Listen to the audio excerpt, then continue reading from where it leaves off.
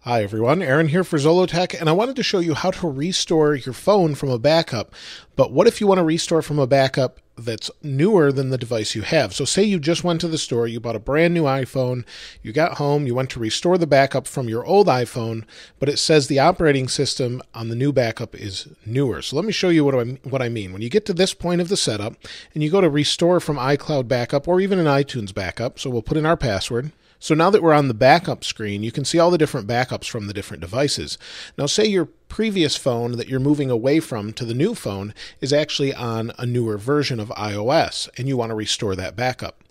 The only way we can do that, and as you see, I have that here. This is actually a beta at this time, 9.3, and it's on my iPhone 6s Plus. If I want to restore this particular one, I have to get onto iOS 9.3 first so I can restore it. So unfortunately, you have to go back to this screen, set it up as a new phone. Once you set it up as a new phone, you have to fully wipe the phone and reset it after you've done the update.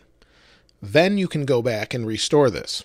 And I get this question all the time, and I wanted to just kind of let people know that's how you actually do it. Now, if you want to know how to fully do the backup and restore, I've got other videos for that, and I'll leave a link in the description below.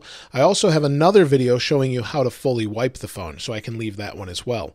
But I wanted to kind of answer this question for any of you that wondered. So basically the steps are: set it up as a new phone, install the update. Once the update's installed, wipe the phone, then go back and restore from an iCloud or iTunes backup.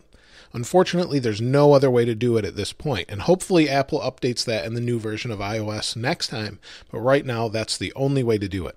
If you have any other comments or questions, please let me know in the comments below. If you haven't subscribed already, please subscribe and like. And if you have any other ideas for videos you'd like to see on how to do different things, let me know in the comments there as well. As always, thanks for watching. This is Aaron. I'll see you next time.